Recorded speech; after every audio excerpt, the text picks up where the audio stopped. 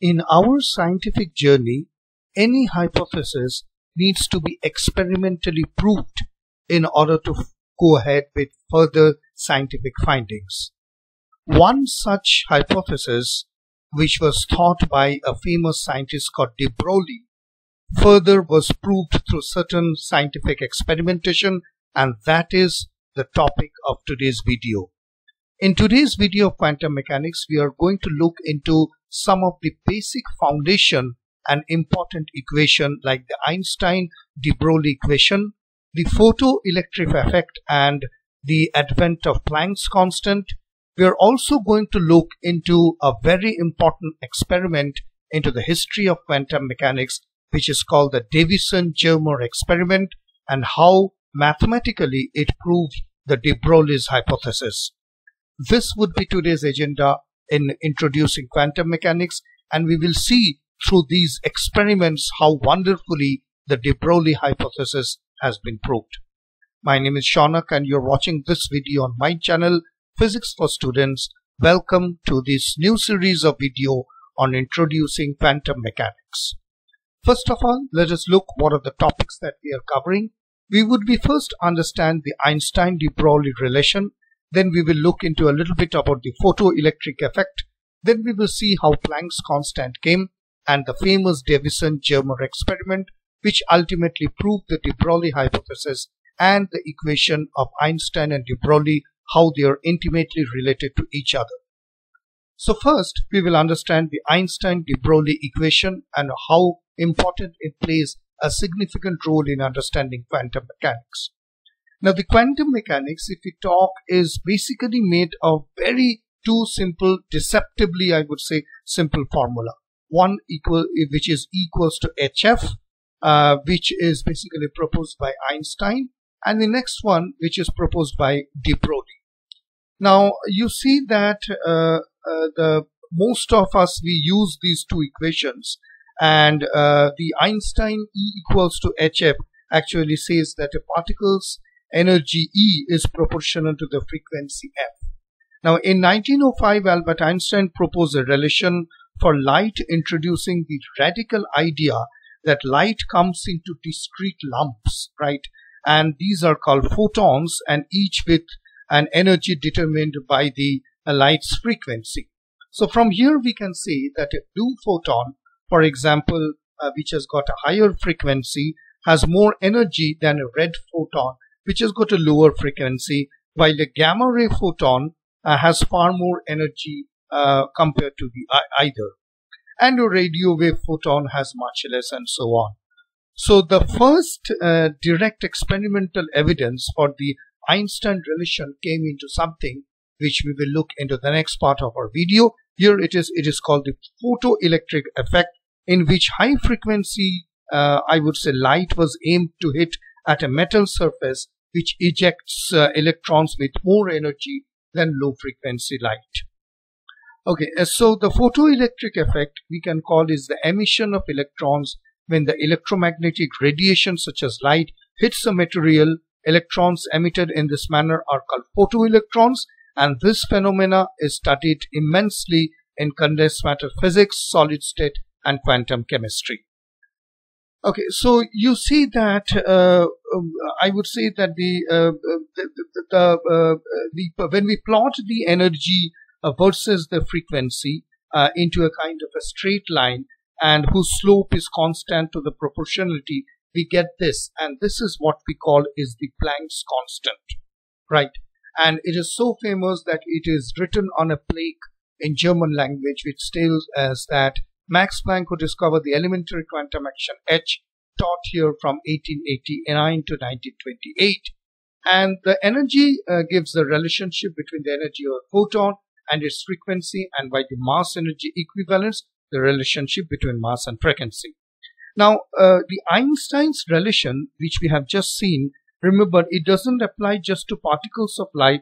It applies equally well to electrons, protons, quark, and neutrinos. And in the later part of the video, we will see that how it is. So, defining what we mean by frequency is one of those particles that is a little bit trickier. And so, let us move now into the next part of the hypothesis, that is the de Broglie's hypothesis. Now the de Broglie's relation P equals to h upon lambda actually says this, that a particle's momentum P is inversely proportional to its wavelength lambda. Now for photons, I would say this relation is straightforward. That means for a consequence of H equals to F HF, since light wave has P equals to E upon C, and we can tell that F equal to C upon lambda, where C is the speed of light. But in 1924, Louis de Broglie proposed that every particle has a wavelength that is inversely proportional to its momentum with the same universal constant of proportionality, which we have just seen. H is called the h. Now remember that the wavelength of a baseball, even if we take a fictitious example like a baseball which has got a large P, is too tiny to measure compared to low mass or subatomic particles such as electron, which has got a small p. It is not difficult to measure. So in this way, in order to measure the wavelength through a diffraction experiment, it was these two gentlemen, Clinton Davisson and Lester Germer, did an accidental, kind of a experiment, which after Louis de Broglie proposed it. And more recent experiments have measured the wavelengths of all sort of subatomic particles, as well as entire atoms and molecules. Now, in the next part of the video, we will just see what was the Davisson-Lester Germer's experiment, which is the diffraction experiment. Not going details into what is called a diffraction, but we'll look into it and we will try to understand how these two gentlemen proved the de Broglie's hypothesis. So in this part of the video, we will be dealing what is called the Davisson-Germer experiment. Okay, so the Davisson-Germer experiment established the wave nature of electrons and validated the de Broglie equation for the first time. It was carried out in Western Electric, now known as Bell Labs. So de Broglie proposed the dual nature of the matter in 1924, but it was not until that Davisson and Germer's experiment confirmed the findings. The findings provided the first experimental verification of quantum mechanics, and we will investigate what it is. And Clinton Joseph Davisson actually received the Nobel Prize in 1937 for it. And he was an American physicist who in 1937 won the famous Nobel Prize in Physics for the diffraction. And Lester Halbert Germer was basically a graduate student, and Davisson shared the Nobel Prize with George Paget Thomson, who independently discovered the existence of electron diffraction at about the same time with Davisson. Okay, so this is a little bit about the history, and this is a very rough, I would say, skeletal diagram of what Davisson Germer proved, but remember, this is not a very rigorous thing. So the experimental setup for the Davisson and Germer experiment was enclosed within a vacuum chamber. Now, the deflection and scattering of electron by the medium are prevented, and the main parts are this one. First, there was something called an electron gun, which is a tungsten filament that emits electrons via thermionic emission. That is, it emits electrons when it passes to a particular temperature. Then next was an electrostatic particle accelerator. The two opposite charge plates, positive and negative, are used to accelerate the electrons at a known potential. Then there was something called a collimator. The accelerator is enclosed within a cylinder that has a narrow passage for the electrons along its axis. Its function is to render a narrow and straight, which is called a collimated beam of electrons, ready for acceleration. The next was basically the target. The target is nickel crystal. The electron beam is fired normally on the nickel crystal. The crystal is placed such that it can be rotated about a fixed axis. And the last was the detector. It is used to capture the scattered electrons from the nickel crystal so that the detector can be moved in a semicircular arc, just as it is shown in the left-hand side figure. So these were the arrangements of, I would say, a kind of of the experiment. But before we go into that, we will take a step back and look into something of a diffraction so that we can understand things better. Then we will move directly into the experiment. Now, this is as a sequence of photographs which I have taken from American Association APT citation. Now you see that the diffraction experiments with particles are extremely odd. Why? Because each particle can land on the detector in any place. So in this figure, you see a sequence of actual photographs from a two-slit interference experiment with electrons with the beam of current increasing from left to right. Now you see at low beam currents, you can see these are the distinct blips or dots left by individual electrons on the detection screen in an apparently random locations. At higher currents, as you can see, the familiar maxima and minima of the interference pattern emerge, allowing us to determine the wavelength lambda of the size of pattern. So what we can say from here, it appears that this lambda together with the experimental geometry determines the probability of an electron basically arriving at any particular location. Randomness and probability seem to be inherent in the de Broglie relation, and interference experiments with photons, which was performed later on, yield similar results. Random blits at low intensity with the wavelength depending pattern emerge at higher intensity. So this is just to show you how the diffraction happens with a kind of a sequence of photographs which are emitted from the left hand side to the right hand side. Okay, now we move to the Davisson Germer experiment, and we see this kind of a figure. This is prior to the arrangement, so that these is basically the variation of the intensity on the scattered electrons with the scattering angle theta as obtained from the different accelerating voltages, as you can see in the figure. Now most important is that by varying the acceleration of voltage from 44 volt to around 68 volt, right, as you can see I have marked both this in red from 44 to 68 volt, it was noticed that a strong peak appeared in the intensity I of the scattered electron, which is around this 54 volt, which has got a scattering angle of 50 degrees, this one. So this is something which is prior to experiment. This is how it is arranged. So arranging the intensity from 44 to 50 with this, we get a decent number, which is 54 volt. Okay. Now let us consider the electron's mass to be m, the charge of an electron to be E, and accelerated from a rest through a potential V. Then the kinetic energy K of the electron equals to the work done on the electron, which is K equals to EV, and we know that kinetic energy equals to half mv square, and we know that P equals to mv, and from here we get Ke equal to P square by 2m. I mean, 2m. Yeah, it is pretty simple. We want this one so that P equals to square root of 2mk, which is more or less equals to 2 mev.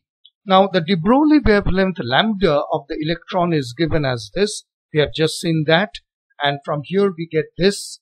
Now if you substitute the value of this one 2mk, this put the m into here, we get this, right?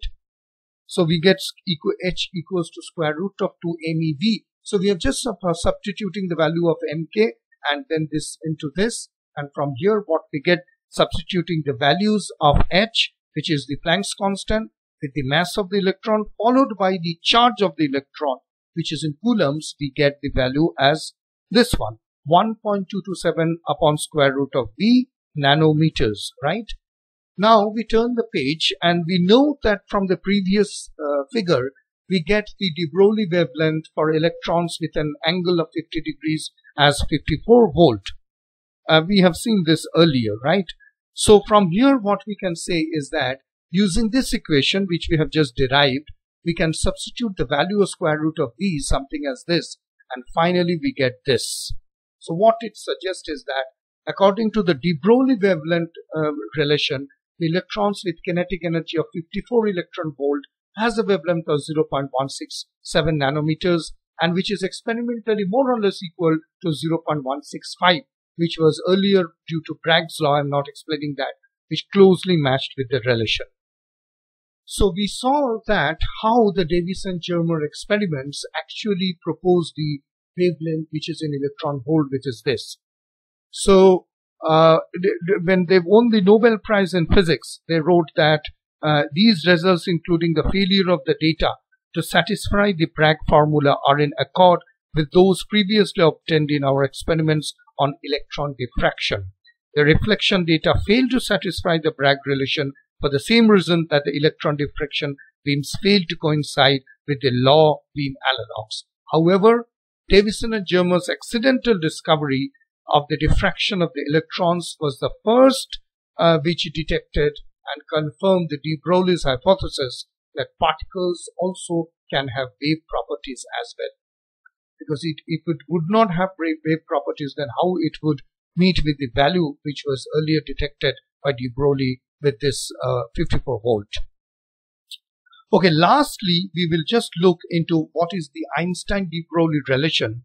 So the similarity of the Einstein and de Broglie's relation, I would say, comes from what we call the period of a wave, which is t equals to 1 upon f. And we know we have got these two values. So we can say, in other words, energy is to time period as momentum is to space wavelength. We can definitely call this. Alternatively, we can write these terms in relation of the angular frequency, that is omega equals to 2 pi f. We can call this 2 pi upon t, substituting the values. And the angular wave number we know is k equals to 2 pi upon lambda.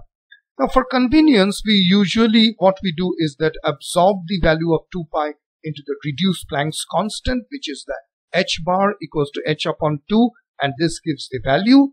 So we have now simply E equals to h bar omega and P equals to h bar k.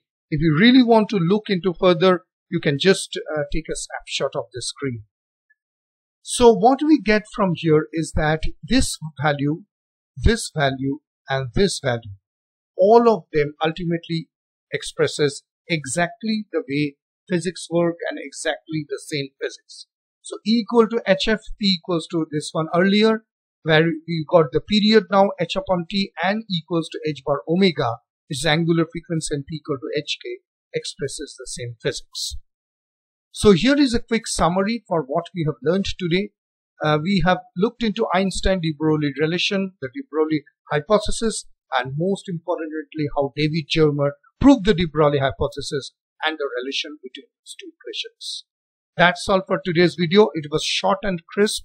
I hope you liked it. Please do subscribe to my channel, Physics for Students. Click on the bell icon and click on all to get all the notification from Physics for Students. Please do let me know how do you like the video and put up your comments. And I will wait for your comments so that I can improve. And we will be back again and continue this video series, which is on the physics part of quantum mechanics. However, there's a separate playlist which carries on with the mathematics of quantum mechanics. That will go on, and this is the physics part of quantum mechanics. It will carry on. Thank you for watching this video and have a great weekend ahead. Goodbye and take care.